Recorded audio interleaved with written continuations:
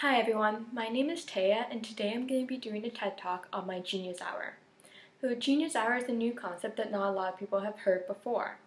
The Genius Hour basically means that it's a research-based project that allows someone to discover their own interest. They often go out and do the research, they get some experience, or they create a product and they share it with others. So for me, my Genius Hour question was, how do I crochet a blanket using different colors and patterns? When I was developing my Genius Hour, I decided to reach 3 different goals. My first goal was to develop a skill. This would be a useful skill that I could use throughout my life, especially one that worked with my hands and eye coordination. The second one was learning to implement. I had to learn to implement different colors and patterns into the blanket, as well as making sure that the transitions were smooth and went well along with each other. The third one was creating a product. I wanted to create a product that I was proud of, one that I could make with my own hands and share with others.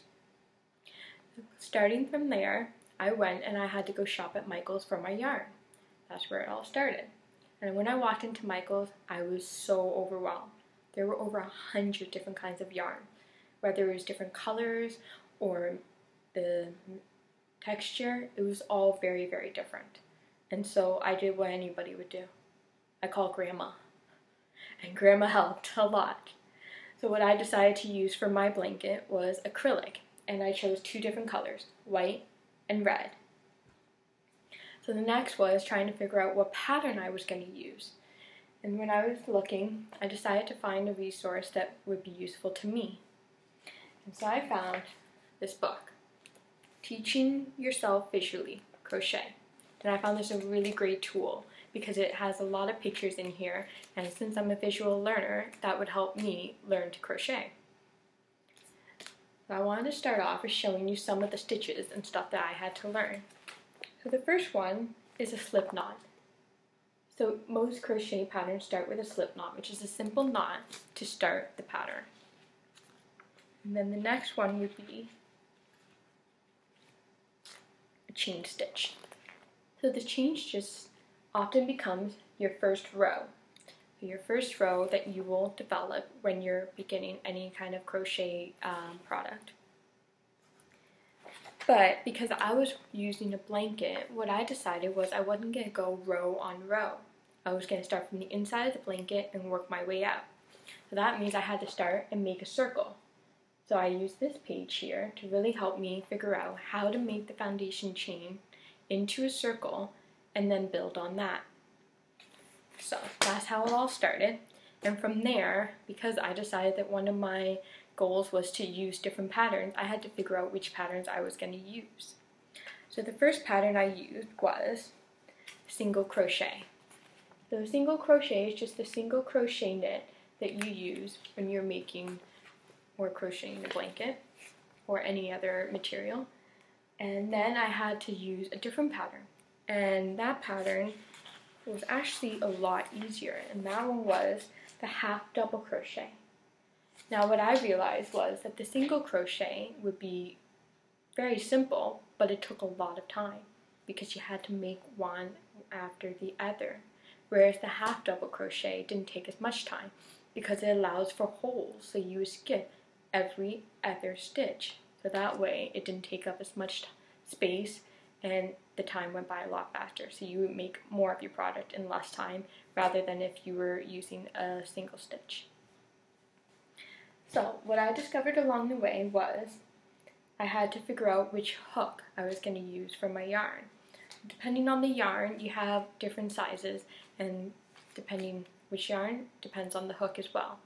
So here are a few different hooks that are various sizes. And for me, with the yarn that I use a 5.5 hook.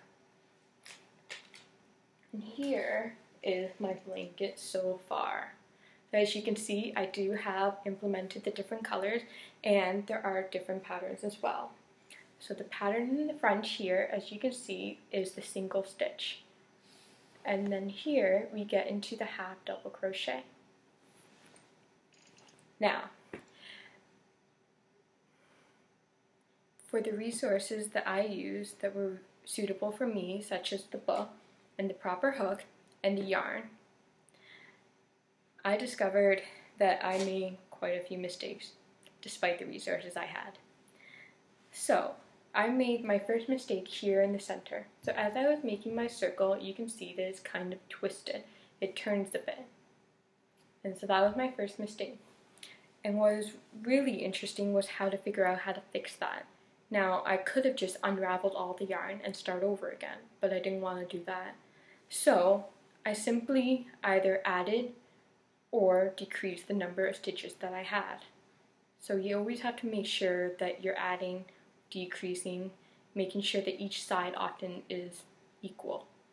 That was a real tricky concept, especially when you reach the corners, because you want to add the same number of rows on each side. The corners you often do double, sometimes triple, sometimes even 4 stitches.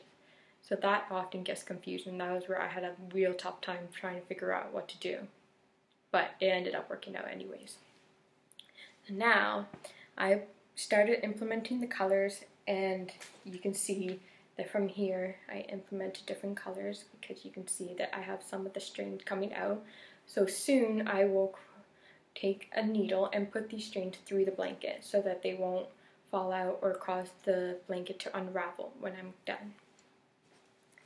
And now you might think, why did I get crochet? Why did I choose to crochet? That seems like a pretty interesting hobby to choose when you're my age. But my inspiration came from my grandmother. My grandmother knits, crochets, sews all the time. That's all she does. She's very hands-on. And what she often does is she knits pneumonia vests for children in Africa, because often they get cold at night and they catch pneumonia and they get sick. So a lot of people knit pneumonia vests and send them to Africa, and they look a lot like this. They have the little hole at the top of the head and 2 holes in the sides for their arms. And this is one example. My grandma uses a variety of colors to make them all very interesting. More colorful ones for the younger kids and more solid colors for the older kids, depending.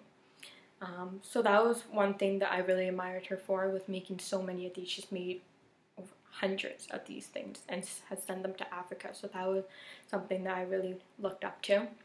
And she always takes on new challenges as well. And she decided to knit herself a sweater as well. And here it is. And as you can see, she has a simple pattern going down the middle. But as you can see, she has the back, a front, and 2 arms. So she had to knit 4 different and then piece them all together. So that was really interesting. That was something I wanted to learn as well. So after I'm done my blanket, hopefully I'll make a sweater next time. So my grandmother was my inspiration, but my motivation behind this whole thing was, what could I do? I wanted to make sure that I developed something, that I could create something with my own hands that I would be able to share with others. And my ability to create materials that would keep others warm was a huge thing. That was my motivation for that. And so I wanted to make sure that I would be able to crochet or knit or sew things that I could give to my children, my future children, or my future grandchildren, just as my grandma has done for me and has already done for my kids whenever I have them. And so that was really something that was my huge motivation, was kind of creating something that I would be able to share, and especially something that I created with my own hands makes it even more special. Now, when I was working on my blanket, I realized a few things.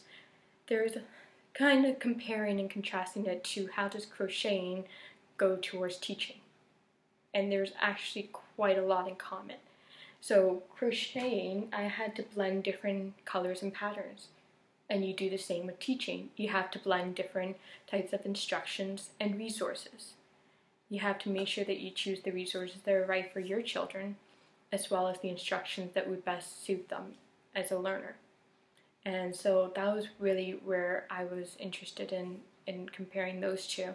And so an idea that I thought of was, knitting, crocheting, and sewing are all kind of different. So in relation to teaching, you could say that knitting is like using paper and pens and textbooks, the old-fashioned kind of way of teaching. Whereas crocheting could be technological. You're using different resources and search engines. And sewing could be getting real life experience. So each of these different sewing, knitting, crocheting, they all suited for different people. My grandma prefers to knit, I prefer to crochet because it's easier. And for teaching, it's the same thing. Some students will prefer to use technology, some students would prefer to use a book, some students would prefer to use hands-on experience. So you really have to choose and select what works best for you. And hopefully as a teacher, you can realize what kind of learners your students are and be able to accommodate to them. And so that was my important thing about my Genius Hour, was learning how to implement different things and to best suit your skills and your way of teaching. And the important thing was to ask questions. I asked my grandma a lot of questions, and I used the resources that were available to me, like this book, which was really helpful. And another important thing about my crocheting my blanket was my ability to make mistakes. I made quite a lot. But the way to make your mistakes is to just learn from them and to make them better, which I did. I would, leave my mistakes in the blanket, but I would fix them later on, and that would, they're still there, but at least it shows my progress. And that was something that was really important, was showing my progress. And you can definitely see that in my blanket. It started off a little wrong, like a few bumps in the road, but it got better. And so that was important to me, and I'm really happy with my blanket and I can't wait to finish it. And this is pretty much the end of my TED Talk. And I was very surprised at how much crocheting had to do with teaching, but it does. And so I hope you guys learned a bit about my crocheting and my Genius Hour. And if you want to learn any more information, just take a look on my blog and you can learn a bunch of whole stuff about my Genius Hour. Thanks, have a great day.